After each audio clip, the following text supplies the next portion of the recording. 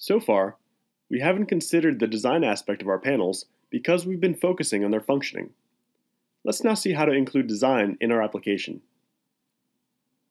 In previous videos, we saw that both back-office apps and customer-facing apps imply design and usability requirements that introduce the concept of a design system. The design system involves a group of principles, patterns, and practices that convey consistency, uniformity, and robustness of your app. It defines a development cycle that includes both developers and designers. We also saw that the transactions, as well as the web panels that were part of the back office, had a predefined design system. Just like in the case of the back office app, the objects we use in the customer-facing part also have a predefined design that GeneXus includes there. As opposed to web panels and transaction objects, which had a master page assigned by default, the objects in the front-end customer-facing do not have an assigned master panel object assigned by default to provide a container to execute the app and include basic design components in the execution. Anyhow, we'll see that the controls abide by design and they're consistent in what concerns their appearance, all this in a predefined manner. We also saw that it's possible to assign a master panel object to the app's panels. The appearance of controls on screen is considered on the basis defined for the theme object called Carmine SD. Then, one of the subthemes is used, depending on the platform selected. For example, when generating an Android, we use Carmine Android. For Apple, we use Carmine iOS.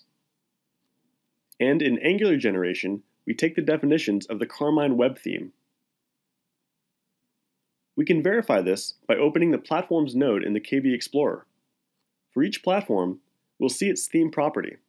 For example, for any platform, we can see that the Carmine SD theme has been assigned, while for any Android, the theme assigned is Carmine Android. For any iOS, we'll see the Carmine iOS theme, and for any web, the Carmine web theme. Regarding the components that we mentioned as being part of a design system, in a customer-facing app, we also have a master panel, theme objects, and classes. There isn't one control specific for responsive tables, because the table controls enables the automatic adjustment of contents when a web app is generated with Angular. Unlike the work with pattern for web that generates web panel objects, the work with pattern for customer-facing objects does not generate panel objects, but instead one specific object, and it's called work with devices. All the other design system components are represented, besides the fact that the implementation of each varies according to the platform, web or native, and with the generator used, Angular, Android, or Apple. Similarly to what we saw in the design customization for the back office app, in customer-facing apps, we may work with the various elements in the design system, classes, themes, controls, and so on, to achieve a design that will enable the best user experience possible. However, the simplest and best way to go about it is for a designer to define all that for us and then import the design into our KB. We'll want to create an initial page with buttons to the different parts of the app, but if we're interested only in viewing the data relative to tourist attractions, we'll need a button to show a list of attractions available to then click on one attraction to see details and a location map. If we ask the designer to send a design for a mobile device in the first place, we'll later be able to generate the app in Angular using the same objects created in the import. In response to our requirement, the designer will create a design with the Sketch tool, and then he or she will use a GeneXus plugin installed in this tool that allows the creation of a file with extension gxsketch that we'll receive.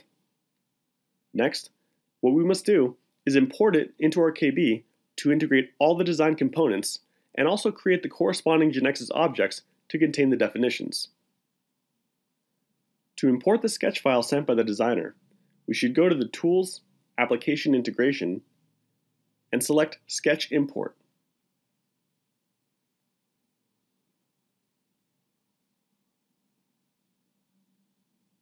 We uncheck the checkbox called Import as Web Panels because we need to create panel objects and not web panels. If we click on the panels to be created by the import, we'll see a preview where we can verify that they correspond to the design validated. To the right, we have information about the controls it'll contain. We'll see that it also imports images to execute the panel with fixed data and show the attractions loaded, which we'll later have to substitute by those saved in our apps database. Further down, we can see the fonts used in the design. We agree, so we press OK. The output window shows the import's progress and the outcome, free of errors. In KB Explorer, we'll see that two folders were created, namely stencils, with some stencils used to encapsulate design in the app, and test data, which we may open to see that it contains data providers and SDT to load fixed data. If we now open the first data provider, we'll see the image load code. And we will see that the panel objects that we saw in the import wizard screen were created automatically, as well as the one in the initial page, View Home, and the View Attractions. If we take a look at the form of View Home, we can see that all components have been created for the visual content, and the same happens with View Attractions.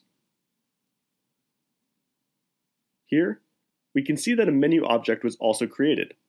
It'll be the main object that we want to execute. This object is seen only in the generation for native platform.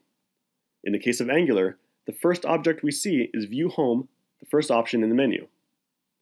For the execution, set this object as startup object, and we'll press F5.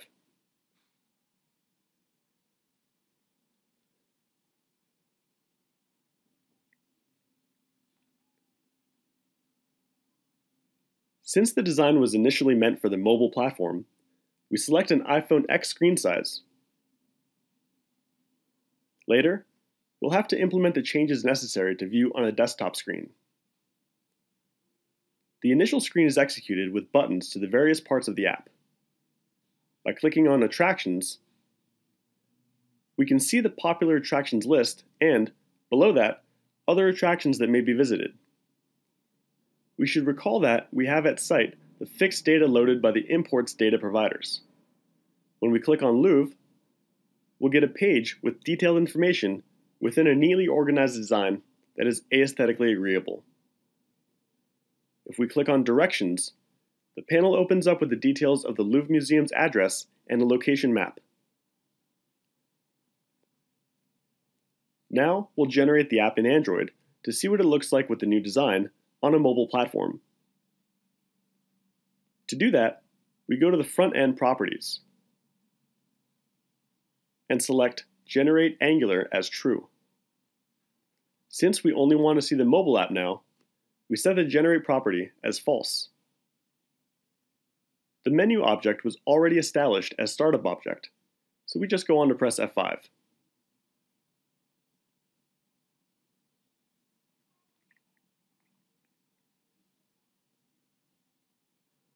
We can see that the emulator opens up and the app is executed on Android, with the aesthetic view expected, in accordance with the design system defined by the designers. This example has shown the development process for a customer-facing application, and the significance of teamwork with individuals or varied profiles, where each will contribute to the best solution possible. To this point, we've seen fixed data for testing that the designers have added to show the app's behavior with the new design. Now, we'll make some changes to see the actual data from the database.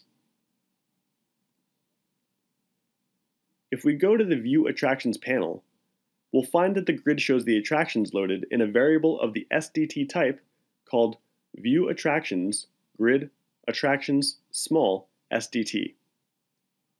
In the panel's events, we can see that it's loaded with a data provider. We open it and do a Save As,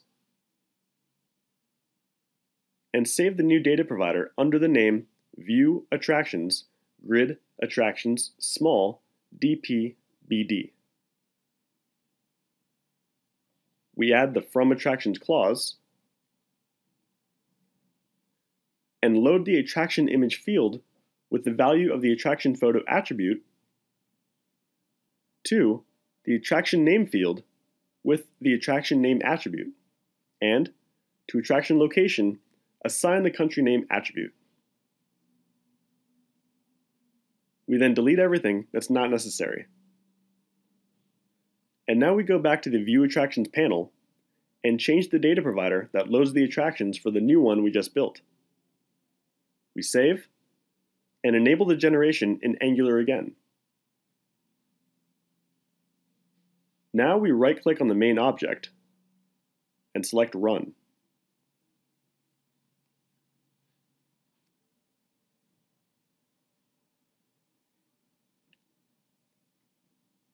When we go to Attractions, we can see that we're going over the attractions that were loaded,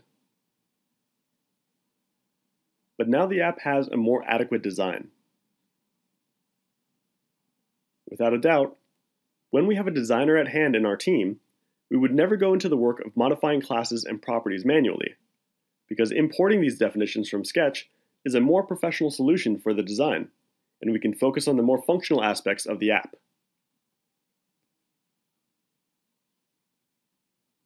To conclude, let's now generate in Android so we can see the final outcome with the database data on the mobile device.